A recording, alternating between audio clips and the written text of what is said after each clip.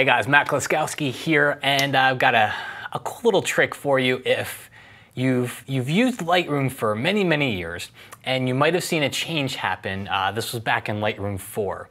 And so the question that I hear, this is kind of the setup for it. The question that I hear is, number one, where did the fill light slider go? I used to see a fill light slider inside of Lightroom and it opened up the shadows. And number two is, when I respond with my answer, which is, well, that slider is now, if you look on my screen here, that slider is now the shadow slider. So question number two is, yeah, but the shadow slider doesn't seem to work as strongly as the fill light slider. So what I would say to you this first is that the fill light slider was a bit heavy-handed before Lightroom 4. So Lightroom 1, 2, and 3, it was a pretty heavy-handed slider. And you could make things look pretty unrealistic by adding and opening up too much shadow detail. However, if you absolutely love the fill light slider and you're upset that you can't go as far because shadows doesn't go as far, take a look. I'm gonna bring my exposure down on this photo. I'll go to -2 here, so -2 stops, and I'm gonna increase the shadow slider. So take a look at what it does. It brings out the detail that we have in the shadows over here.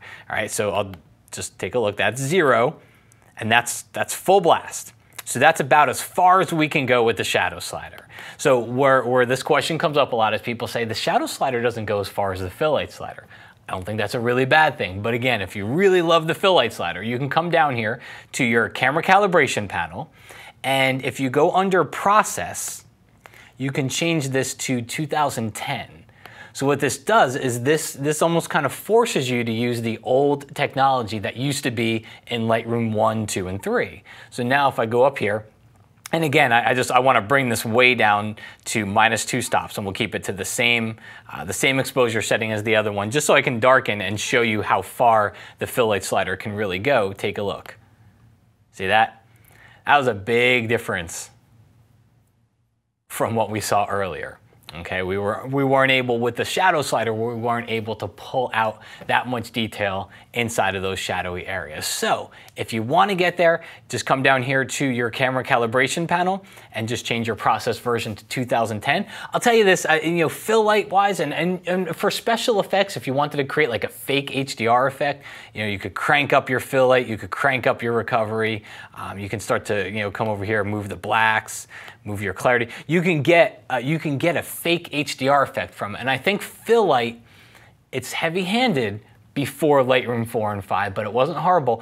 What I think you will regret is what you get with recovery. Recovery doesn't do near as good of a job as the highlight slider does inside of Lightroom 4 and Lightroom 5. So just understand those differences. And when you know what you want to do to the photo, if you really do want to accentuate those shadowy areas and really bring them out, if you jump down to that camera calibration panel, you can do it.